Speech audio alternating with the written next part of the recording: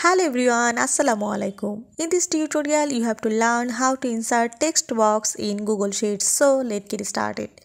I open a blank Google Sheets document and now I go to Insert menu and click here Drawing.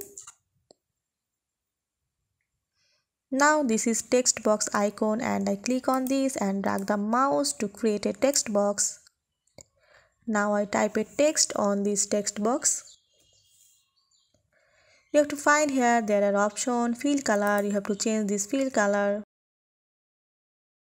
and also this border color, border color sizes, and change this border. There are option, and now you have to change this text font. Just select on this text and change the text font and go here in three dot and you have to change the text alignment, text color,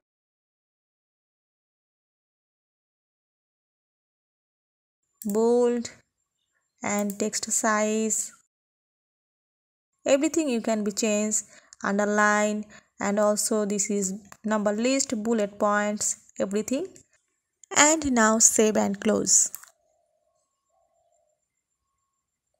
There is a text box created on this Google Sheets document.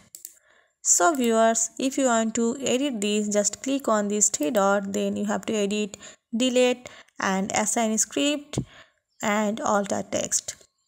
Just go here and edit it and then save and close. So viewers, I hope you enjoyed this video. Thanks for watching and don't forget to subscribe my channel. Thank you.